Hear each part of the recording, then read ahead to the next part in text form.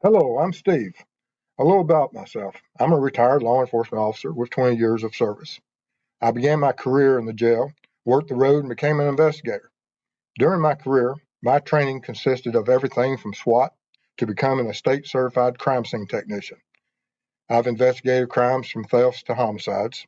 After retiring and becoming aware of true crime and web sleuths, I started my channel for web sleuths to better understand the perspectives of law enforcement.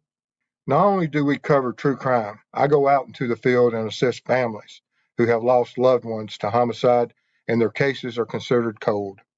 Join me as we look and bring attention to these critical cases. Hello, everyone. Glad you're able to join us tonight. Tonight, Mrs. Steve has been upstairs painting with a paintbrush and a roller on some of the rooms as we transition in our properties. But anyway, I wish to thank everyone for being here tonight. We'll be collaborating with another creator tonight.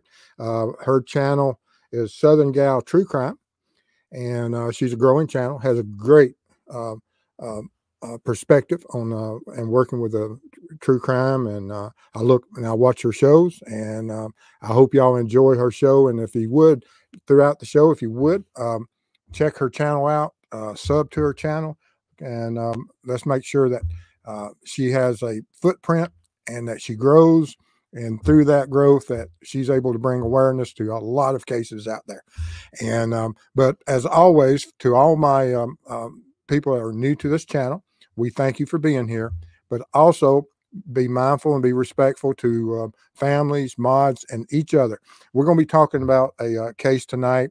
And if you're aware of the case and know the case, and just like on all cases that we deal with, if there's suspects that we are not discussing, let's not use any names or any initials, and because we just don't want to throw people out there that may or may not be involved, and it's just opinions.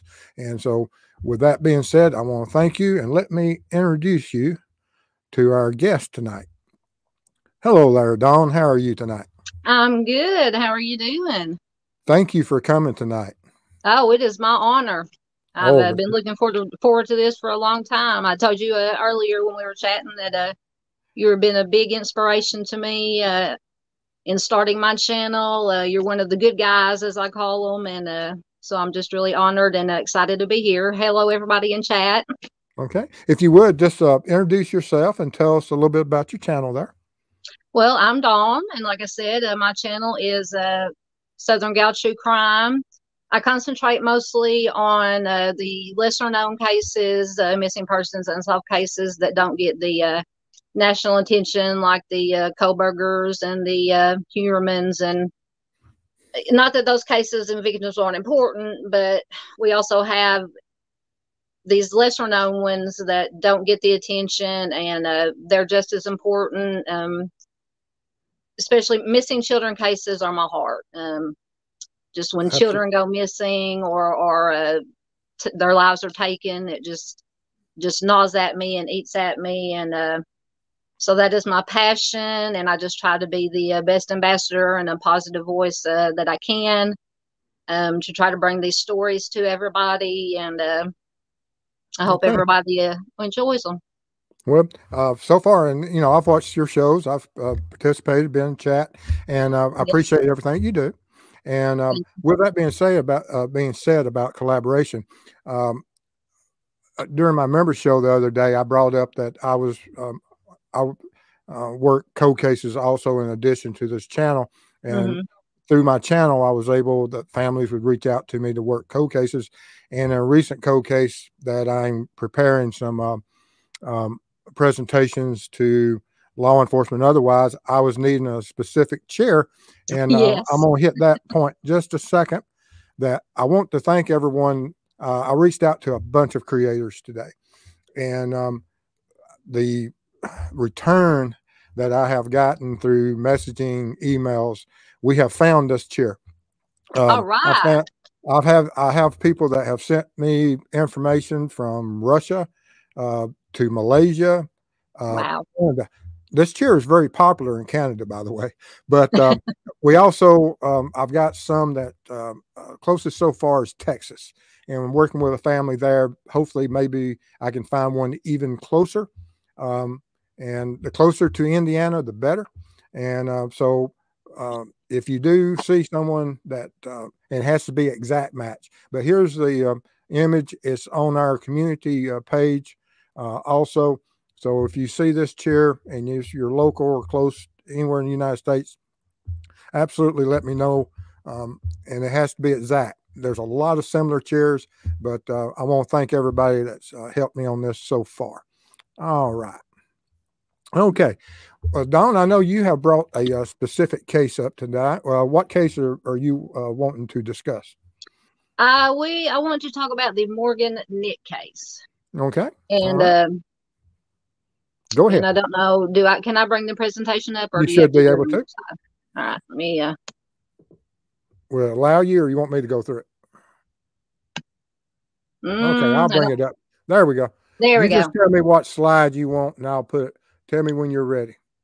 Okay, let me get have to get back full screen, because as I get older, I find that my eyes don't work so well. So and I'm on my phone, so everything is about this big. All right, so if you want to, you can go ahead and go to the next slide there. All righty, thank you. All right. I don't feel right giving you orders. Oh no! It's very important. This is what collaboration is about, and what the power of what YouTube can do and the creators can do. Absolutely, yes. This is something that is very important to all of us. Go ahead. All right. So Morgan Nick, as you can see, is this beautiful 6-year-old little girl.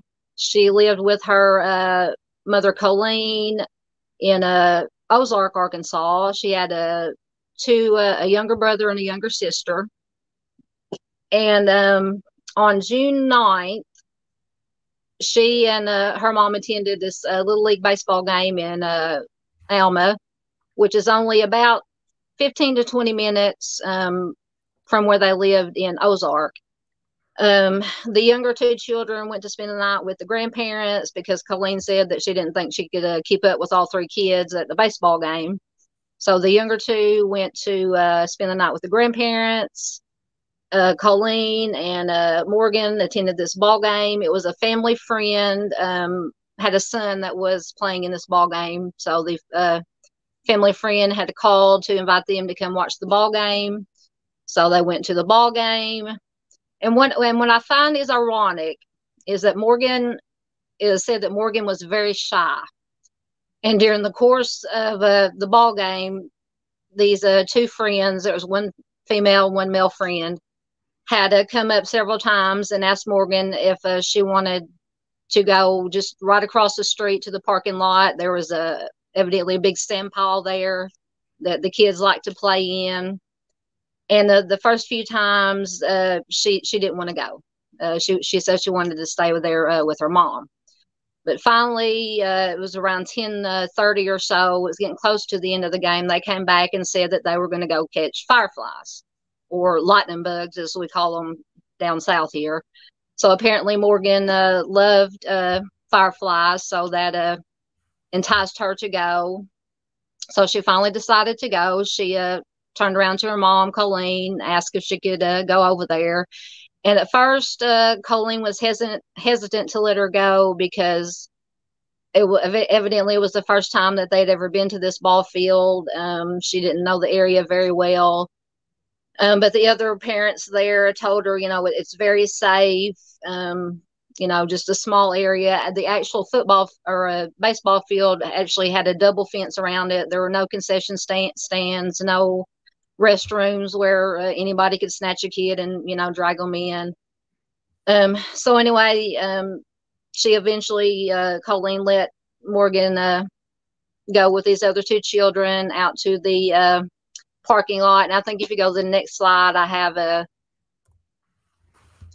if you see there on the left side, the very bottom where the S is for south, that's where the baseball field was located. And up there, you can see it says location of the abduction site. That is the parking lot where they were going to go play at. And they said you could see from the bleachers, you did have a good view of the parking lot where they were going to go play. So it wasn't like it was, hundreds of feet away or, a mile or two away where you couldn't see. And I believe Colleen stated in because there is a documentary called Still Missing Morgan. She said that where they were sitting, she could look off to the left and she could see the kids playing. Mm-hmm. So the kids went to play to chase these fireflies. Around 10:45, the game was ending. So the three kids decided they were going to go back to reunite with their parents at the ball field. They had been playing in the sand. Morgan had stopped to empty the sand out of her shoes. And the female child that was with them went on ahead. The male child had stopped to stay with Morgan while she emptied the sand out of her shoes. And he stayed with her until she got the sand emptied out of her shoes. She got one shoe on. She was in the process of putting her last shoe on and tying it. At that point, while she was finishing tying her shoe, the male friend decided to go on back. So he went back.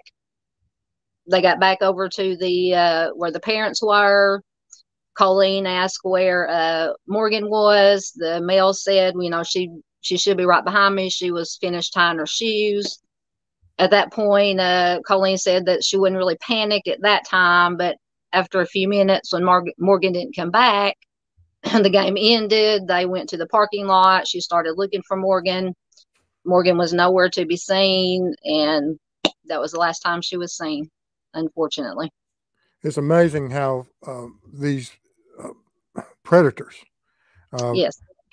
Are able to go out and intermingle and go to these areas. But that's what predators do. They go to where these sites are, whereas they can have easy access to these children.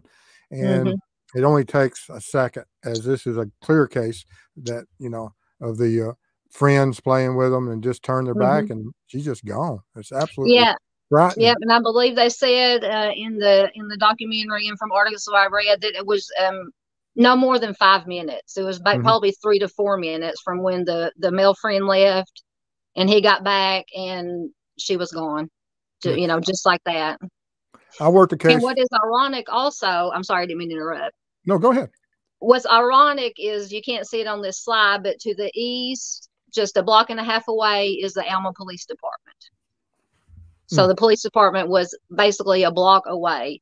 So whoever this offender was either, if it was somebody who knew the area, they were that brazen to abduct a child just a block and a half away from the police department and didn't have any fear of getting caught. That's just what blows my mind. Yeah, I worked a case at a state park where an individual on a busy beach tried to abduct a child in front of hundreds of people. And didn't work out real well for him. No. Yeah. But, gladly for that case. And exactly. But sadly, they are successful in so many other cases. Yeah. All right. Let's see here. Let's get to the next one here. All right. So tell us about the vehicle here. Yes, this is the infamous red truck with the white camper shell. And apparently, so this was seen at the ball game.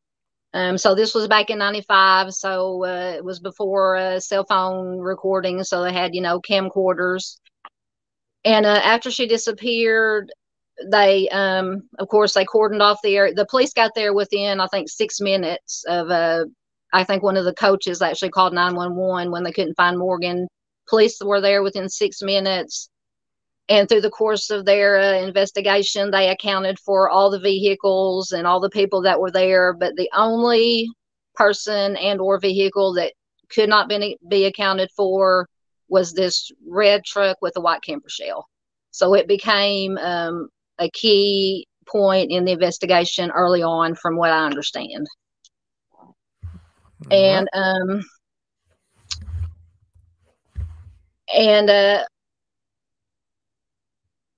lost my train of thought. Sorry. In the week leading up to, because this happened on a Friday night, and as the investigator, they did their investigation. There were 5 instances in that week of don't know if it's the same one, of a red truck with a white camper shell, trying in and around Alma, stopping and talking to children on the streets, trying to lure them into the vehicle. So, I mean, I don't know how many. They said they had leads on 2 or 3 different models of red trucks with white camper shells, but you would know better than I would. What are the odds that there are more than one red truck with a white camper shell that was driving around for a week, trying to lure children into a vehicle, you know? So I would, just my novice knowledge, would think that it would be the same person. All right. And we have what's on this slide? Yes. Okay. All right. This so Morgan was abducted on the night of June 9th. On the morning of June 9th in Alma, and the investigators put all this together after Morgan was abducted, and they went back and looked at other police reports. On the morning of June 9th, there was an attempted abduction of a child from a laundromat. Now, I don't know if it was a red truck with a white camper shell, but it was the person matched the description of Morgan's offender, the person that abducted Morgan. Mm-hmm. Luckily, this child ran off, did not get into the vehicle. So we have that one on the morning of June 9th, unsuccessful. We have the successful abduction of Morgan on the night of June 9th, and then the next day on June 10th in Fort Smith, which you can see here is the top of the blue route is Alma. The red pin is Fort Smith, which is only 20 minutes away, 20 minutes drive time. There was another attempted abduction of a child, and this was somebody, once again, matching the description of Morgan's attempted abductor. Tried to grab a child from a convenience store, try to lure them into the bathroom. Luckily, the child's mother, we got a mama bear here, managed to fight off this abductor, and he got away.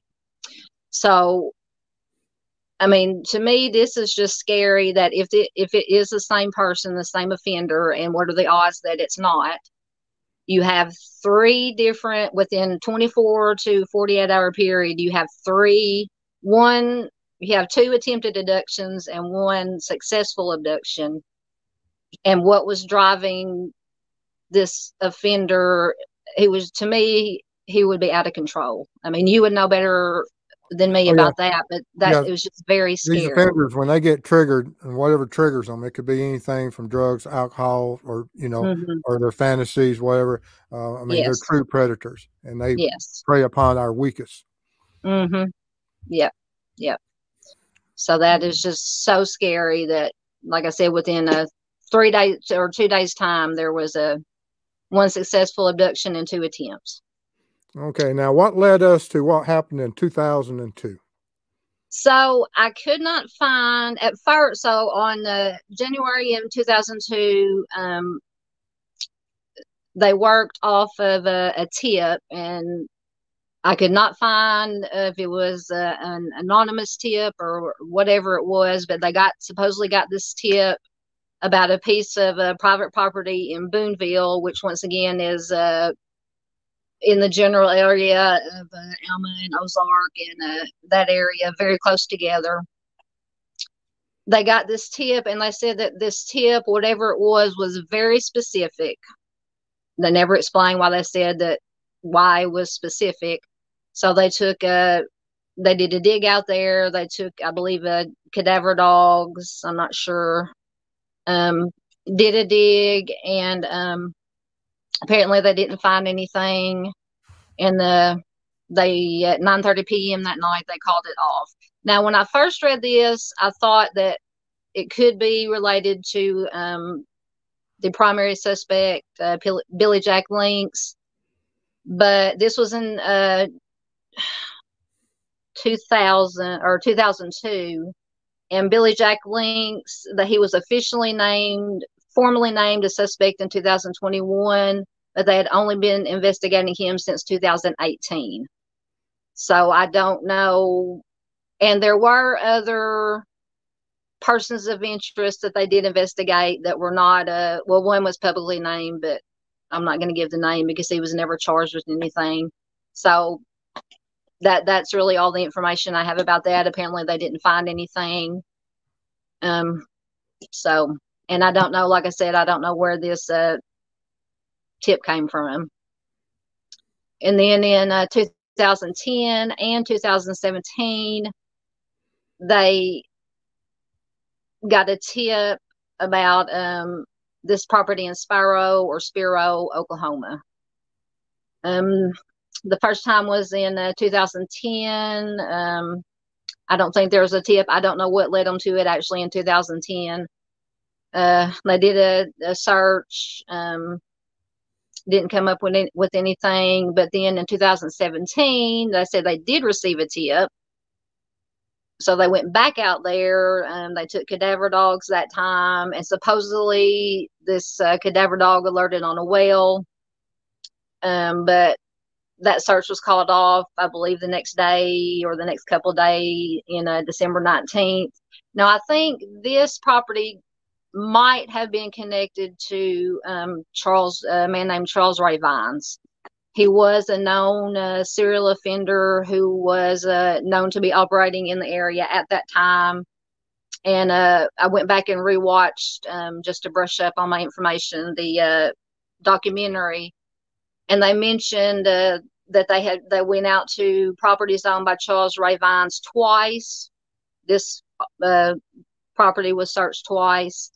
And they mentioned that when they dug down a couple of feet and they hit bedrock, which I had read in articles about this property that was searched in Oklahoma. And then in the documentary, they said that when they searched the Charles Ray Vines property, that they hit bedrock. So I just maybe put two and two together, and possibly this property could have been associated with Charles Ray Vines. But I don't know for sure. I was just kind of, getting the little squirrels in my head going and trying to make some connections.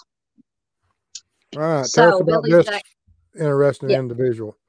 Yes, Billy Jack Links. He was formally named as a person of interest and the prime suspect in 2021. The primary reason that he was named a suspect, he fit the physical description of Morgan's abductor. He was known to be in the area at the time. He had lived in Van Buren. He knew the area well. He drove a red truck, and at one point his red truck did have a white camper shell on it.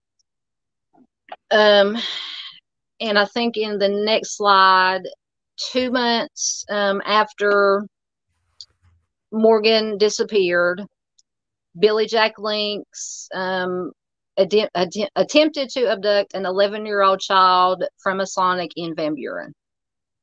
And this was, like I said, 2 months after Morgan disappeared. It was only 8 miles from the baseball field that Morgan disappeared from. Fortunately, he was not successful because it was actually a female and 2 males at this Sonic. They had got their drinks and fries or whatever they were getting from Sonic. They had walked out across the parking lot. This red truck without a camper shell approached them. He focused primarily on the female. He offered her money to get in the truck and go home with him. Now, at this point, the 2 male children had walked back towards the Sonic. And when he attempted to lure this little girl into his truck, she started screaming, running back towards the Sonic for help. The police were called. And Billy Jack Links apparently panicked. He took off. When he took off, he actually crashed into a telephone pole. A witness at the scene got his license plate number. And so he was consequently, they found him. He was arrested. He was charged with this attempted abduction. And he was sentenced to 6 years in prison. But he passed away in prison in 2000.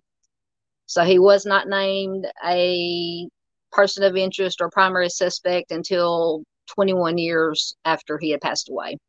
Yeah, we'll But see there that a was lot very, of times, especially with some of the technologies that they now that are out there, investigative techniques. You find fibers, and if I'm not yeah, mistaken, some of the fibers was some of her clothing or Girl Scouts or what was it? yes, they found in the initial search of the truck when he in 95, when investigators over 20 years later tried to find this evidence, apparently the evidence had been lost or they didn't know what happened to it. So all they had was the reports.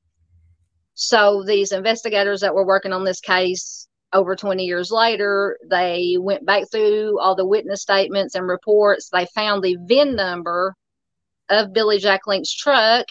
They ran it and they found out that it was registered. So apparently after he was arrested, it had been impounded. It had been sold at auction, and whoever bought it had it registered. So that is how they found his truck about 28 years later. So these investigators went to the owners of the truck, and I'm sure you probably know better than I do, got a search warrant, although the owners of the truck did agree to let them take the truck to be searched for evidence and to analyze. They found a small sample of blood. They found a blonde hair, and they found these green-blue fibers. Now, the blonde hair and the blood, it was tested. It came back inconclusive, not enough DNA to get a profile or to link it to Morgan. But the fibers, they said, because evidently they found because it was a green Girl Scout shirt. And I don't know if they got it from Morgan's mother, but somehow they found this a green Girl Scout t-shirt that was the same age, same generation, basically the closest thing you could get to what Morgan was wearing. They took fibers from that shirt, compared it to the fibers that were found in the truck, and they said that forensically and optically, they were very, very close. They said you couldn't get much closer to it being the same kind of fiber. Okay. So you're the forensic expert, so you could probably explain what that means. But that basically they were saying it pretty much came from the same kind of shirt. I'm the crime scene guy. Yeah. But these lab techs, and they go in there, and like I said, they've got all the equipment in the world, and they have the backing of the government, and so they can buy some of these microscopes and stuff that can go in there, and all the way back to the Wayne Williams case, which they went in and was able through some of animal hair and some of the fibers and carpets, which was huge at that time. I think it was one of the first cases whereas they could use carpet fibers in the trial of a suspect. And so the advancements in technologies have come a long way. But the way that CSI and a lot of this may have was during that critical time period as CSI was coming and people across the country were getting exposed to this type of specialized training, how you collect these hairs and fibers, and which remarkably, they're, for them to find and able to test in 2021 is huge. I mean, that's a long time away. And it's shocking, amazing to me that they were able to even find them over that vast time period. Yeah, and because it said they were actually found underneath, or what they call the seat pad, which I would take to be underneath the seat cover. So they basically tore the truck apart. They got permission from the owners, and that's where they found I believe the blood and the hair was actually underneath, on the seat pad and on some of the metal parts of the truck. So yeah, it's very amazing, like you said, that that they found this. Yeah, so that's what we just went over about the finding the fibers and the. So this, I just made it on these next few slides. The big question that I've always had is, because we basically know, we can imagine or don't want to imagine what actually happened to Morgan, but we want to know who did it and where she's at, and if it's ever possible she could ever possibly be found. So from what I gathered and learned from watching this documentary is, because there were what they call the 7 locations. The 5 locations, I think I talked about the 5 sightings of this red truck around Alma. The 6th location was at the baseball field where she was abducted from. And then we have this mystery 7th location. Now, in the documentary, of course, because the case is still ongoing, they did not give a specific place of where this 7th location was, but from what I gather, it is close to a river or a body of water. And they got this 7th location because apparently 10 to 15 minutes after Morgan was abducted, there was 2 or 3, 4 teenagers riding down the back roads, and they claimed that they saw a red truck with a white camper shell parked on the side of the road, and that they saw a man in there, and it looked like he was holding a child down. Now, I don't know how they would have seen this. I'm not saying that they're lying or mistaken, but, possibly the red truck could have had the overlight, interior light on, and they saw. So they did. The investigators, all these years later, went back to this mystery location, and they took cadaver dogs out there, cadaver dogs. And I know I've heard you talk about how unreliable cadaver dogs can be. Anyway, they didn't get any hits. But the interesting thing is they kept saying that it was close to a river, and the only major river that is close to this area is the Arkansas River. Now, there are some little bayous and creeks, and apparently 2 days after Morgan disappeared, there was a lot of rain that happened, and they said the flood stage for the river was 32 feet above flood stage. Wow. So and from what I gather from what these detectives and investigators said, this mystery 7th location, they are 99% sure that this is the last place that Morgan was seen, and the last place basically that she was. So that leads me to believe they think that is where, if her life wasn't taken there, at least that is where she was left. So they made the point that she could have either been buried there, or more likely, if she was not buried, she was just left laying there. And when this flood waters come up, most likely her body would have been washed out into the river, and who knows where it could be now, unfortunately. Yes. All right. And let's see here. Yeah, and this is I was just having some locations, because if you go east from Alma, you go into the Arkansas National Forest. The Arkansas River does run. You can see there south of Interstate 40. So it could be, that was one possible place I thought of. And I think in one of the slides before, down in Van Buren, which Billy Jack Links is from Van Buren, there was the Arkansas River does intersect with Van Buren, and there is, I think it's called Lee Creek Park. That was another possible location. It's right on the Arkansas River. So I was just trying to come up with, I got on the Google Maps and looked and tried to find locations. And ironically, the in Van Buren, down by Lee Creek Park, the Sonic that Billy Jack Links tried tried to abduct this 11-year-old girl from is right next to this Lee Creek Park down by the river. So I was just trying to do a little detective work of my own and try to find out, because That's this what we all mystery, try to do. yes, this mystery seven, and I understand fully why they don't give the exact location, because this case is still open. But man, if we just knew where this mystery location was, and just to get an idea, Okay. of where. But like I said, if it, the floodwaters were that high, Yeah. and she got washed into the river when the water receded, she Mhm. could be anywhere. I mean, It's just absolutely so beautiful sad. child. It's Yes, absolutely a beautiful child, yes, and just yes, such a tragedy. All right. yes. Before we get to the questions, if anyone has a question out there, put it in chat. I'll be going through chat trying to catch back up with all interesting. If there's any good questions or just questions, we appreciate them. But before we do that, I want to thank the other night at the end of a show, right after we ended.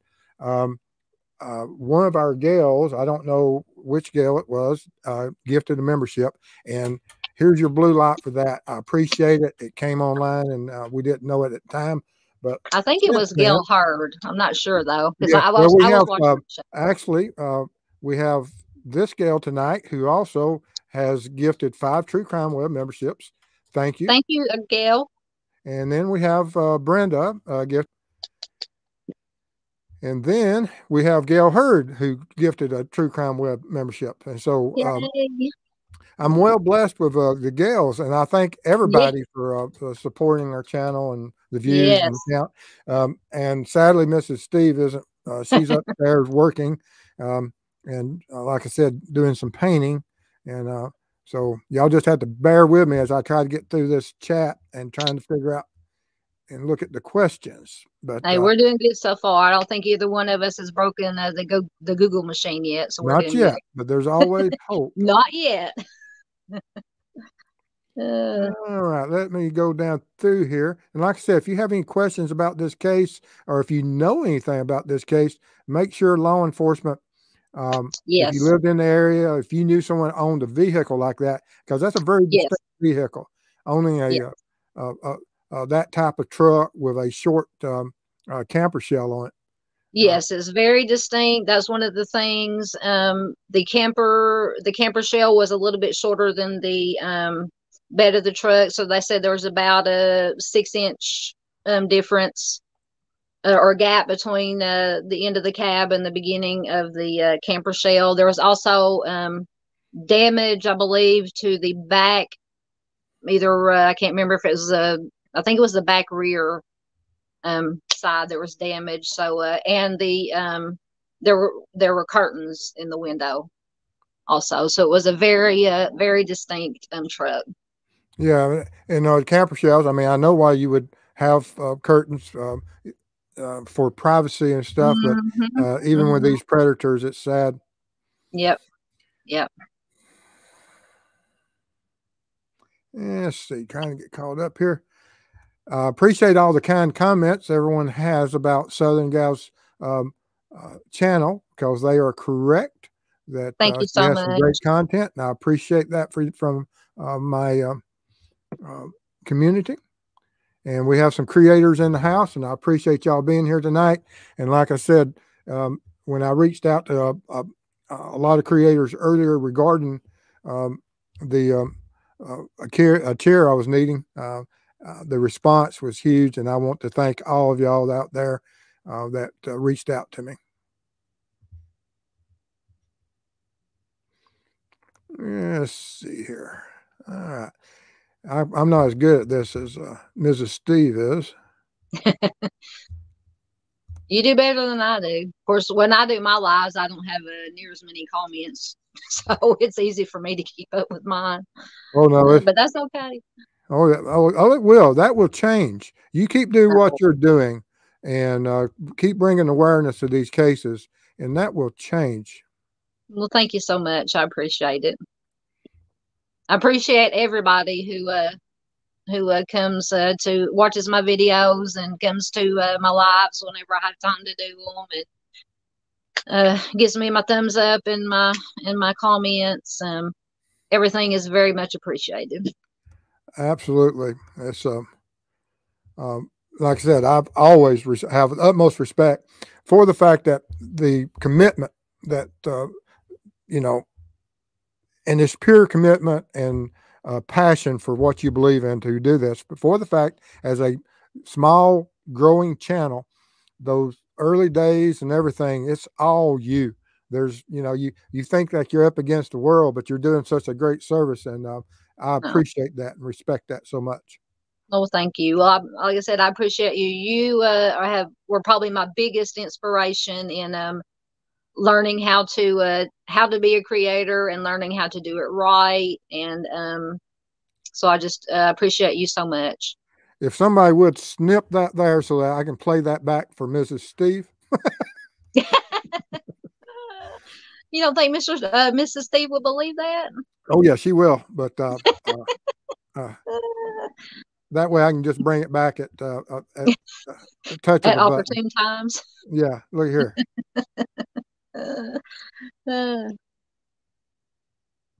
Yeah, and you can tell Mrs. This is a question. Could the other kids describe the man or the car he had? Did the other kids, didn't they say they saw her talking to him? But do we know what that description was? Yes, the description, well, first they just said a creepy man, which is pretty generic. But they did do identikits, whatever those are. I've heard of them. I'm sure you know what they are. But they described him as being around 6 foot tall, 180 pounds, with a solid build. He had salt and pepper hair, bearded mustache, looked like a kind of scruffy 3 to 4 days growth. And I believe the kids said that that he was in a red truck. Now they didn't mention anything about a camper shell. And he was smoking a cigarette, and he was wearing cut off blue jean shorts, no shirt. They said he had a hairy chest, and that according to the kids that he was anywhere from 23 to 38 years old. Wow. So, yeah. That's an odd, I mean, generally when, if you gave me that description in Georgia, as I was working a case, you know, that type of dress up, you know, you're thinking about that someone's under the influence of some type of drugs or otherwise, because that's not an outfit that you normally would see someone approaching children by, and the adults especially would have paid us a lot of notice to that. Exactly. And it is unknown. Now, I've read in some articles that there were there was at least 1 or 2 adult witnesses that also gave a description. And then I've read in other articles that the children were the only ones that actually saw it. So, you know, who knows? But both of the kids were pretty consistent in their descriptions. Yeah, there was evidently where they were playing, and there was a lot of sand and stuff, and all the kids had to empty their shoes of the sand and stuff, I believe. Yes. Yeah, because from what I understand, this parking lot actually was kind of a multi-use. When they had baseball games, they used it for baseball games. There was a office building that used it, and also the Department of City Works used it. And that's where the sand came from. They piled sand up for use for whatever they used the sand for. So yeah, they were playing in the sand, and she had stopped to empty the sand out of her shoes, and unfortunately, the other kids went ahead of her, and she disappeared. Yeah, and you said that this truck had been seen 7 times or something? It had been seen 5 times in the week, because Morgan disappeared on a Friday. It had been seen 5 times in that week. The first one, I believe, was a teenage girl, was walking down the side of the road. This person in the red truck approached her. Of course, luckily she just went on. He drove off. The second one was, I believe, two male children were on bicycles. He approached them. They rode off, so he took off. The third one, I believe, was once again, two younger children were playing in the front yard of a house. The mother was around the side of the house, maybe doing yard work. All of a sudden, the two kids came around the house screaming, "Mama, Mama, somebody's trying to talk to us." By the time she ran around, she just saw the red truck drive away. And I think the other two were just, once again, kids on bicycles, and he basically yelled at them to get out of the street. Mm-hmm. Lone Pony, thank you for your support. Says, Dawn, did they ever search his house? Sorry if I missed that info. I believe they did, and I don't think they found anything of evidentiary value, unfortunately. Cynthia, thank you for your $10 super sticker. Appreciate that. Thank you. And, okay. And let me scroll on down through here and try to get caught up on some more of the stuff. But now, is there during that time period, do we have any other unsolved cases of missing children that you know or are aware of? Not that I could find.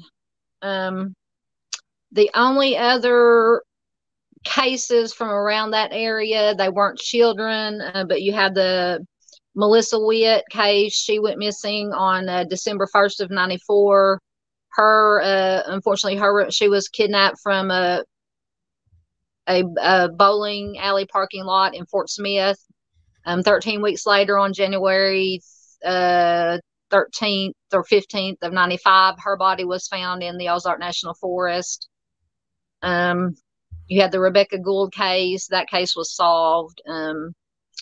But as far as I have in my research, I could not find any other missing children. All we have were these two attempted abductions on the morning before Morgan went missing, and then the next day, and then these 5 sightings of the red truck. Okay. Is all that I could find or that were mentioned publicly. Olivia too says, why are these searches called off? And that is a great question. And sometimes, like I said, when the tips come in or as you obtain a search warrant, that you're looking for a specific item at a specific location. And whenever you obtain a search warrant, it's just not you have to go by what information you have, and you're looking at and of course, not always due to time and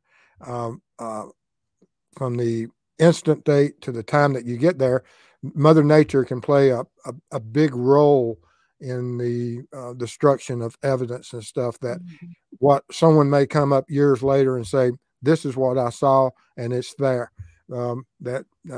Things do degrade and evidence does get destroyed, sadly. And so sometimes, you go out there and you dig up, and I think we saw that on the Monkey Vaughn case out in out west on his case, where they dug up a backyard and they think they found where he was at one point, but they believe he's been moved. Yeah. Yeah, but what drives me crazy, like I said earlier about this case, is this mystery 7th location. But like I said, I can understand why they don't release it, because which department was that? Do you remember? Oh, I believe it was a combination of the Alma Police Department, I'm trying to think of what county Alma's in, Crawford County Sheriff's Department, and the FBI, I believe. They all had a hand in searching these properties. The age of the other children, I don't know if this is what they're talking about. How old was the male friend?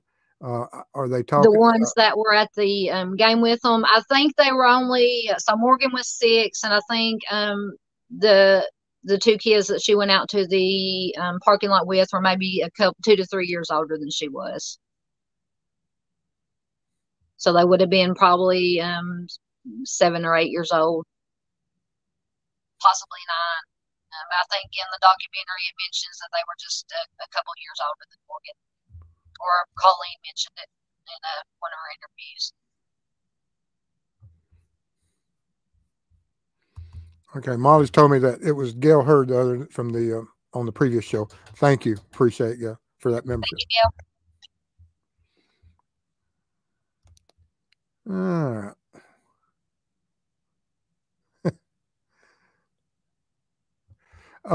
Do we know if if our family is still alive? Do we know?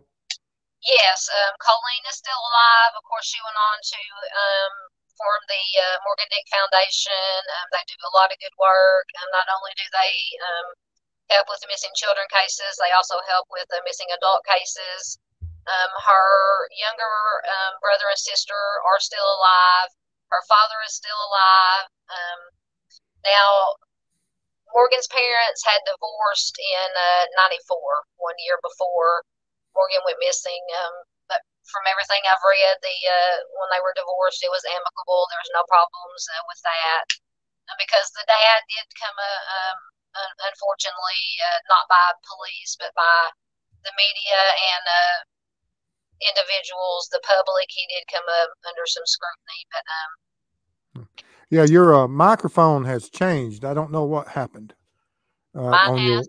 Yeah, you got a little bit of some type of background, metallic, tinny. It may try it now a little bit closer and see what it does.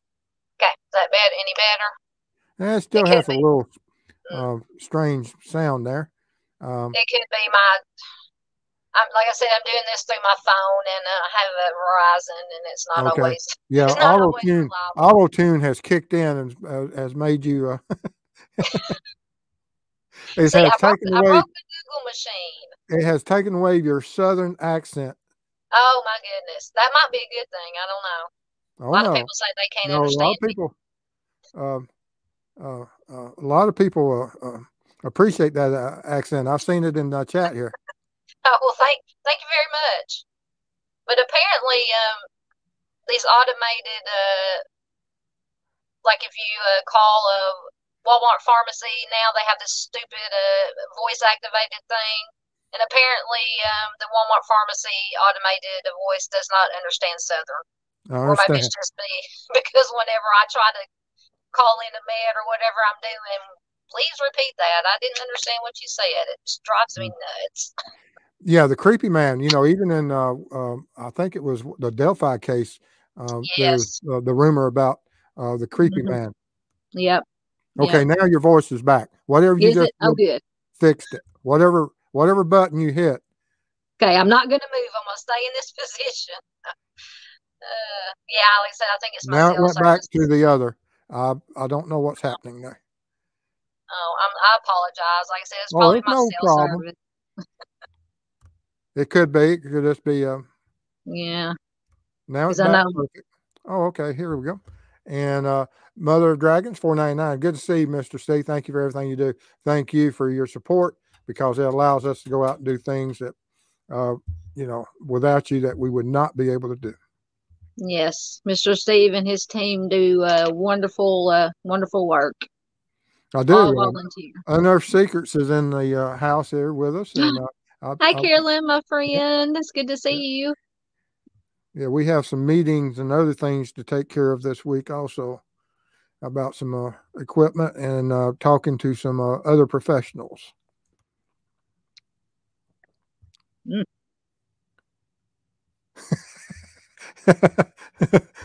Somebody says, stop talking in that fake Tennessee accent. Tennessee accent? Yeah. Evidently, I'm trying to fool everybody that I'm not in Georgia. I'm in Tennessee. No, you definitely have a Georgia accent. I've heard some Tennessee accents. Tennessee, even within the southern region, even within a state, whether it be Georgia or Arkansas, depending on what part of the state you live in, there are definitely different accents. Oh, man. But anyway, is there anything else that you would that you think where the case is going, or and of what you think might possibly be done on the case in the future? Well, I'm hoping that, of course, like I said, it's still an open case, and I'm hoping, because they're still working the Billy Jack Links angle, as he is, because when they found these fibers in the truck, one of the FBI agents said that they were going to start focusing basically solely on the Billy Jack Links, and they're asking for any information that anybody might have about Billy Jack Links. He is known to have connections to a bunch of states: Arkansas, Oklahoma, Tennessee, Kentucky. So they're just asking for any information that anybody anywhere in any of these states may have, and you can call. I'm sure you could call the Alma Police Department or the FBI. I forgot to. I was going to include a slide with all the phone numbers on it, but of course I forgot to. But yeah, just yeah, they're just looking for any information. Their main focus now is Billy Jack Links, so they want any and all information that they can find on Mr. Billy Jack Links. So hopefully they can find some more connection to him and to Morgan, and can definitively, if he is the offender, definitively say that he is the one.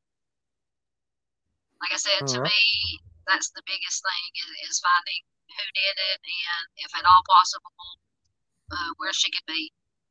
But it looks like if they're correct in what they're thinking about the water and the river, unfortunately, we may never know.